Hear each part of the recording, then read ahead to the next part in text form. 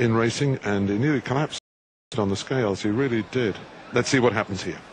Being called in for the Weatherby's Cheltenham Festival Betting Guide 2009 Mares Novices Hurdle. 2 miles, 9 flights, lining up. They're off. Here we go.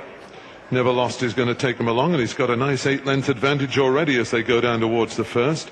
In second place is the French raider Gaspier, and then in third is Miss Saran, jumping the first. The leader didn't jump that too well. All safely over the first. She's So Pretty as the back marker early on. So down the hill for the first time, and as they go to it, Tony McCoy going nicely on Miss Saran, running in third place at the moment. Up front, it's Never Lost, 2 leads from the French raider Gaspier in second. The one that's going on its own on the inside, that is Ashley's Petal.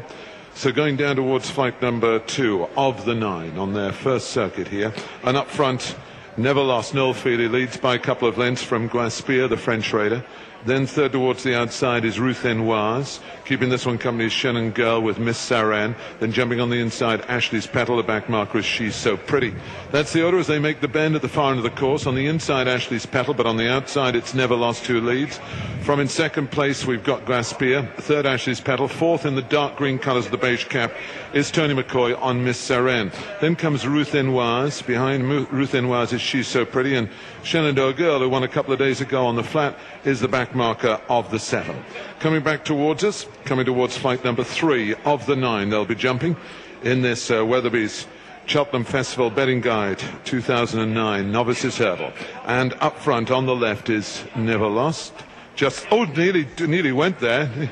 Nearly went in the water. Never Lost, but okay. And up front, it's now the French raider Gaspier. From on the inside, Ashley's Petal. Stand side, Never Lost. And between these is Miss Saran. There's only a couple of lengths between the leading 4. Then Ruth Enoise. So passing the stands, a complete circuit in front of them. And Tony McCoy going the far side, lying in third place on the moment. Ashley's Petal leads on the far side from Gaspier. Then in third is Miss Saran. Tracking this one, Ruth Enoise. On the outside, it's Never Lost from Shenandoah Girl. And the back marker, She's So Pretty. Going towards flight number 5, 9, a circuit to run. And up front, it's the French raider Gaspier who now goes on. From up on the outside, Never Lost. In third place is Miss Saran, Tony McCoy. Fourth on the inside, Timmy Murphy, Ashley's Petal. Then comes Shenandoah Girl. Behind Shenandoah Girl is Ruth Enoise. And behind Ruth is the back marker, She's So Pretty. Going towards the top of the hill where they started from. 4 flights left to jump in this 3:45 race here at Plumpton. Going towards the outside again is Never Lost. On the inside in the maroon colours, Gaspier. And between the two, the dark green with the beige cap, Tony McCoy going for that 3,000th winner on Miss Saran.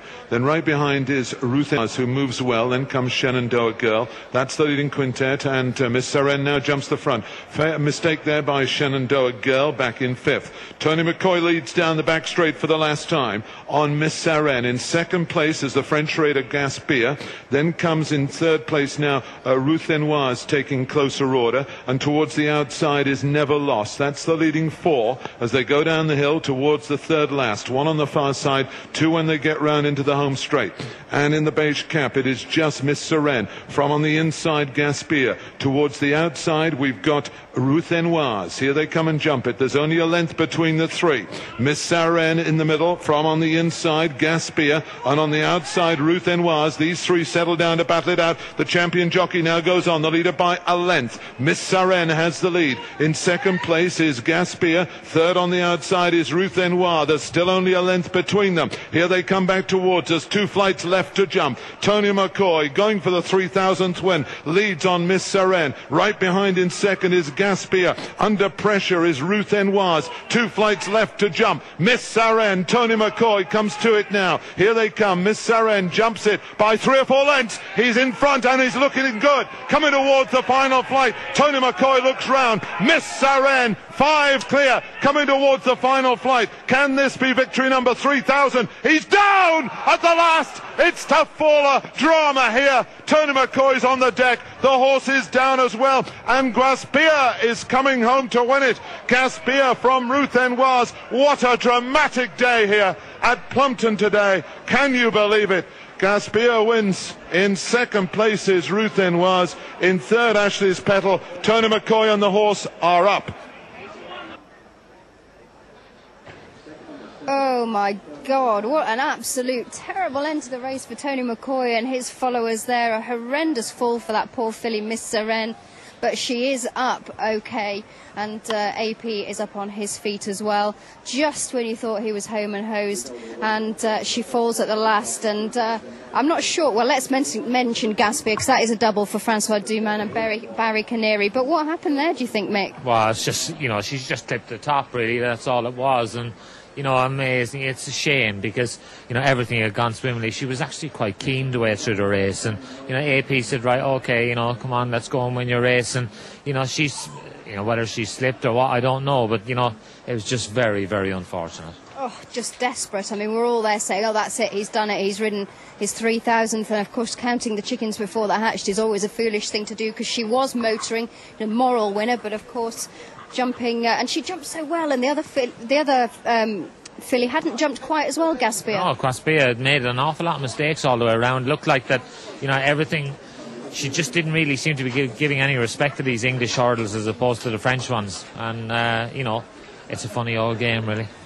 Well, you wouldn't like to be, you can't imagine what Tony McCoy's feeling at the moment now. He looked like he got it in the bag. He's wasted down to do 10 stone 4, and that happens. Yeah, well, it just goes to show you there's no such thing as a good thing in racing, and the gods weren't smiling on him today. Second win though for Francois Dumas and Barry Canary, and all gone well for them today in this mud. We did actually see another horse take a false step or some little stumble area. I wonder if they might almost just be considering having another look out there. Well, I would, looking at how those horses were galloping around there, they were splashing through an awful lot of water, and we'll probably see some pictures this evening of AP walking back disconsolate, because not only is he going for his 3,000 winner, but he's such the ultimate professional, AP, that it will really, really annoy him when something like that happens, because he'll feel like it was his fault when ultimately it wasn't, but that's why he is and has ridden the amount of winners he has. Yeah, absolutely. I imagine he'll go back in and watch the replay and see if there's anything that could have been done differently. Yeah, well, that's why he's got where he is, and he is. He's been champion jockey for the last 13 seasons for that reason. He's absolutely meticulous. Now, you did mention that Gaspia had some good form to a horse that you knew there, and Gaspia has gone and done the races, done and won the races in this Mares Novices Hurdle. Let's go and confirm the SP. Absolutely unbelievable stuff at Plumpton there. The ground very, very testing indeed. Miss Seren just had to pop the last. She landed very heavily. Good to see that she got up afterwards. Tony McCoy, okay. We should give some credit, though, to the winner, Gaspia. Well done, Francois Dumas and Barry Canary. Double up for the day after Millennium Royal won earlier on, but surely he was only booked for second place